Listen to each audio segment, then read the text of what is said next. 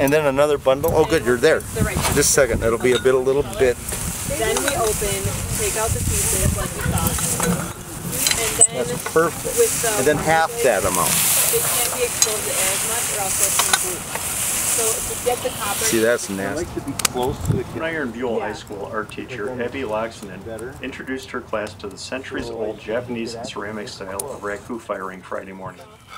Loxonen partnered with her former professor, Dorian Bolu, to construct a wood-fired kiln near the school Friday morning.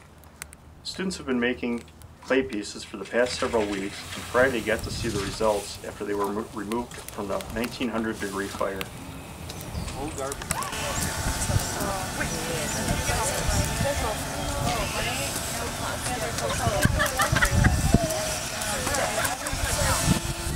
Oh, she's in her car. Ooh, Say Madison. fancy. That's her. The heat melts different glazes placed on the students' pieces, altering its color and texture. Then the still hot ceramic pieces are covered in paper, which results in the burned carbon finishing the design.